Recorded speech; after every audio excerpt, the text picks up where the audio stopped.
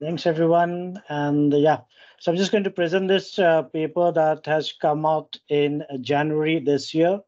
The title of the paper is The Inspire Data Hub, a pan-African integrated suite of services for harmonizing longitudinal population health data using the OHDSI tools.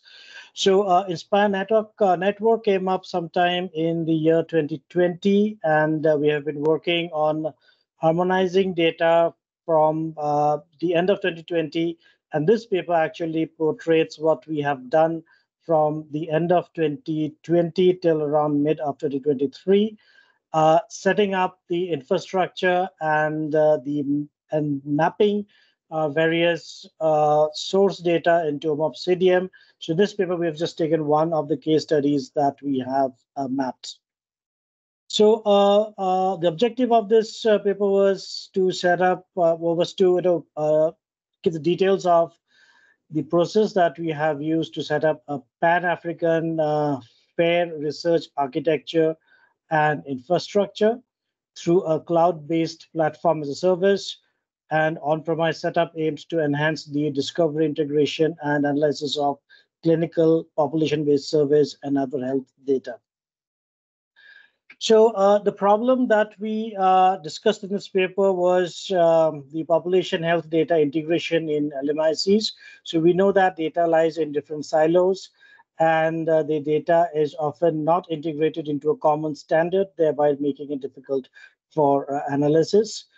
And this difficulty in integration led to the problems in generation of actionable insights, leading to not very good informed policy and decision making. And there was no common platform for data analysis. So as a solution, this paper suggested a Pan-African platform which helps to harmonize longitudinal population health data to the MOP standards,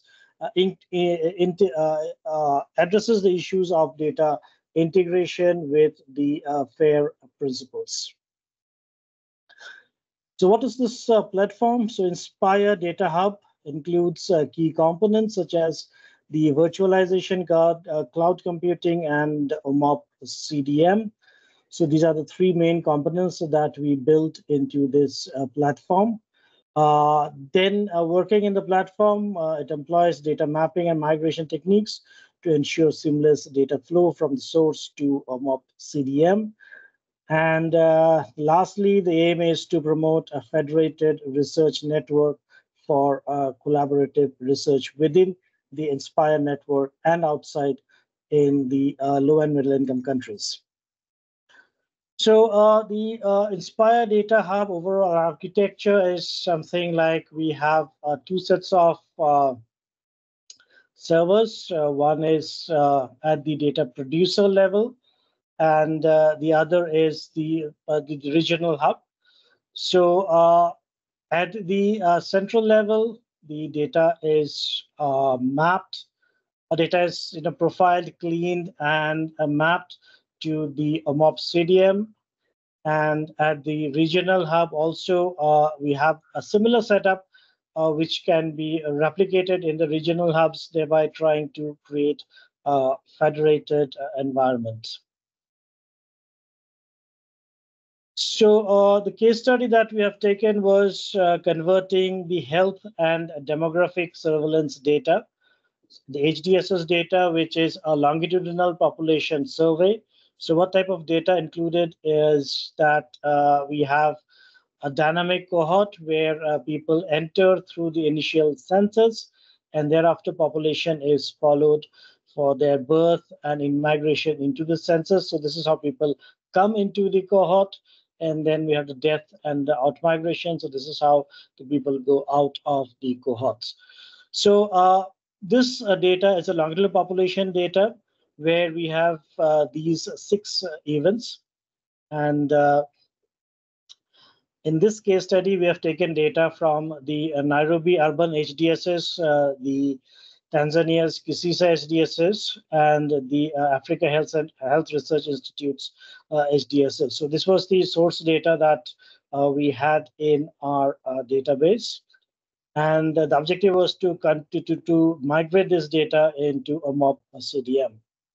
So what we did is we already have the data in set standard, which is in-depth core micro data set.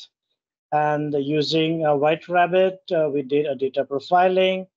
And then with the help of Usagi, we did a lot of data mapping.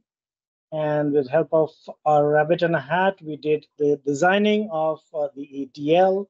The ETL was processed and pushed into an OMOP database, and then used the other OHDSI tools like the data quality dashboard, the Achilles and Atlas for viewing the results. So this is how it was done. We had the source in-depth core metadata, and using White Rabbit, it was mapped into OMOP CDM version 5.4.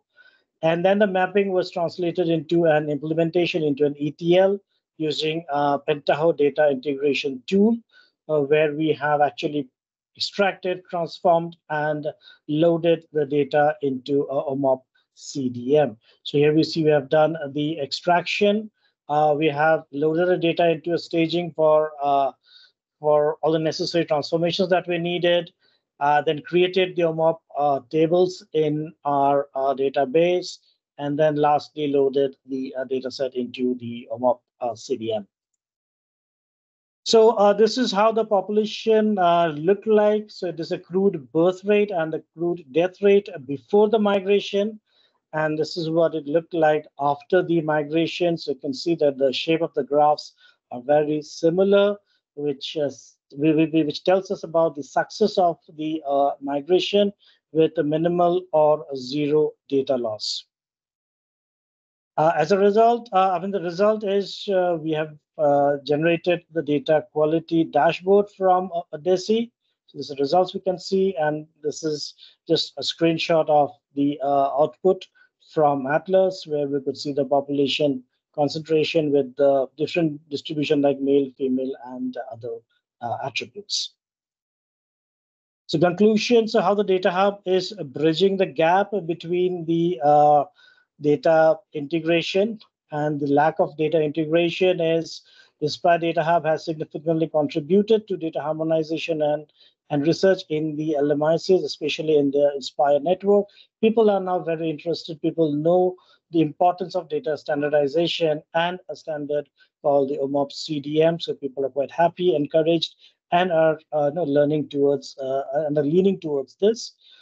It addresses the current gap in generating evidence for policy and decision making in these regions, and ongoing and future efforts aim to expand the data hub and incorporate more data sets and analytical capabilities.